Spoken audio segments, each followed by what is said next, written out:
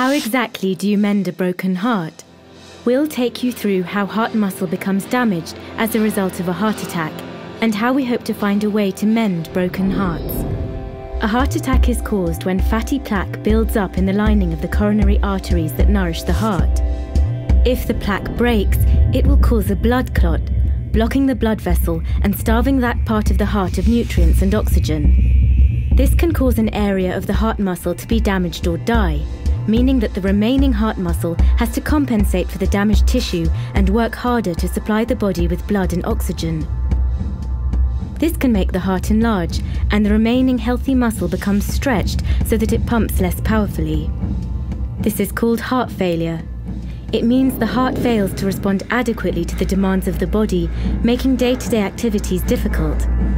Unlike a broken bone, the heart can't repair itself yet. But there is hope. We think we can help mend that damage through regenerative medicine and benefit people living with heart failure.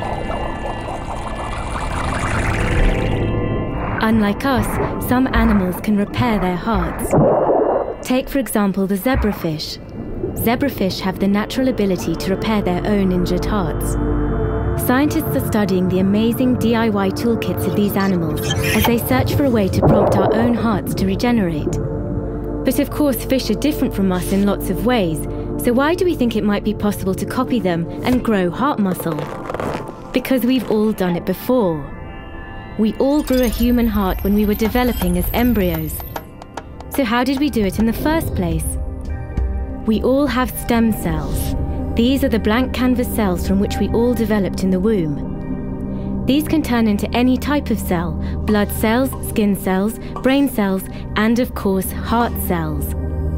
Scientists think that by learning how stem cells become heart cells, they might be able to instruct other cells to do the same and replace the tissue damaged by a heart attack. So where will these stem cells come from? Well, stem cells are found in a number of places. There are some stem cells inside us all, ready and waiting to help us out.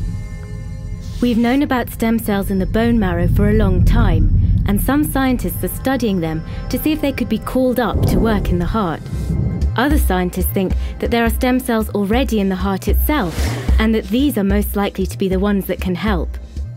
Stem cells can also be made in the lab. Recently, scientists have discovered that they can turn skin cells into stem cells. Maybe these hold the key for heart repair. And then there are nature's experts, stem cells from the embryo. These are studied by some scientists too. Stem cells for this kind of research are donated by couples that have had IVF treatment.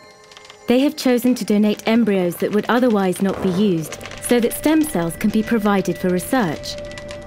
The donations are stored in the UK Stem Cell Bank. Here they keep dividing into more stem cells for more research. Only embryos at a very early stage of development, up to 14 days, can be used. By studying animals and human cells, we need to learn exactly how stem cells develop into a working heart. How do they move to the right place, develop all the features of a heart cell, and communicate with each other to arrange themselves into a complex working organ? By applying these lessons to cells in the lab or those found in our bodies, we believe that one day soon we'll begin to mend broken hearts.